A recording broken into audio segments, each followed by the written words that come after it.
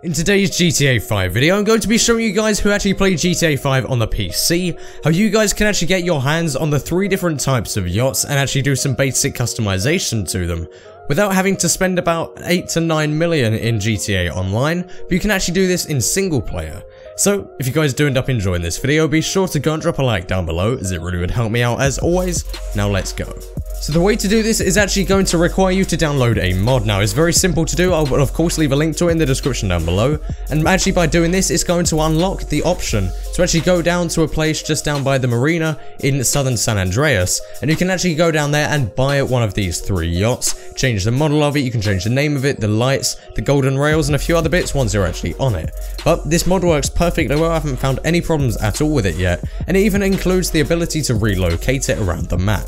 So once you buy this boat, as for the flat rate of 6 million in-game dollars, which is very easy to do because if you're using this already, you can just use a trainer to get extra money if you didn't already have 6 million. But once you're actually on this, you can actually spawn things like bodyguards and the helicopter, and even turn on the jacuzzi, depending on what model of the yacht you're on. All of the interiors work perfectly well. You can walk out the door from the actual bridge. You can walk out, and for example, I was on the pieces here, and I actually had a chopper out the back, and there's also one out the front. The jacuzzi works, but sadly, when you walk into it, it doesn't automatically take off your clothes and sit down. You're unable to do that, but you can still go in there. The bubbles will still be created and will still be bubbling if you actually turn on the setting through the bridge. You can see that I spawned in some bodyguards all around this place, which you don't actually get in online. You actually have to get other players to be your bodyguards, but you can actually spawn Merryweather people to do your defending for you. So I guess you could actually try to bring the cops over to your yacht. Not that I tried it in the video, but I suppose you could probably bring the cops over to your yacht through helicopters and actually make the Merryweather personal security guys fight against them. But something else that I find really impressive about this mod is the fact that you can also relocate it here like you would if you actually talk to the captain in GTA Online. You can just go to the bridge, hit the manage yacht button, which for me was right on the D-pad, and then you can just select from the list of locations that you normally could, and you'll just teleport you and your yacht all across there.